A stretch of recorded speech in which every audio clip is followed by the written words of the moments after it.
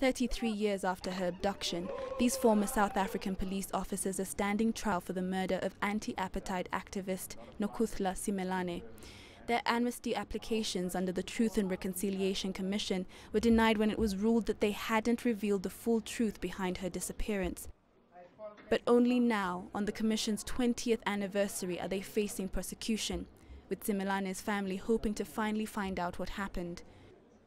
If they threw her into the river, they must take me there. If they bent her into ashes, they must tell me the site. If they buried her somewhere, let's dig the remains so that we give her a burial. That's all that I'm looking for.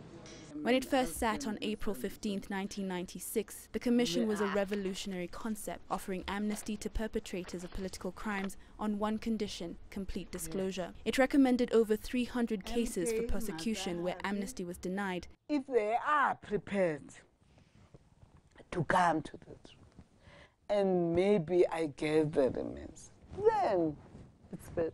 I can forgive them. I can forgive. But only a handful ever made it to court, to the despair of the victims' families. The Simelane family has been pushing for this trial for over a decade, but hit endless dead ends. How can the party that set up the Truth Commission, which was seen as the great moral mechanism of the 1990s, it took the world by storm, how can you not follow through on what you've committed yourself to in legislation? I miss this one. Many believe former resistance fighters who are now powerful figures in the ruling African National Congress may have something to hide.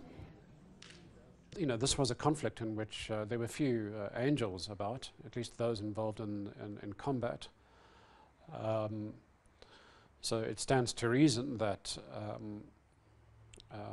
persons on the side of the ANC who were involved in the armed struggle could potentially face the consequences, because crimes were committed on that side as well. The National Prosecuting Authority says it's investigating why it's taking so long to resolve the remaining cases. For Simelane's family, at least the truth and reconciliation promised by the Commission may finally become a reality. Kathryn Ogunde, CCTV.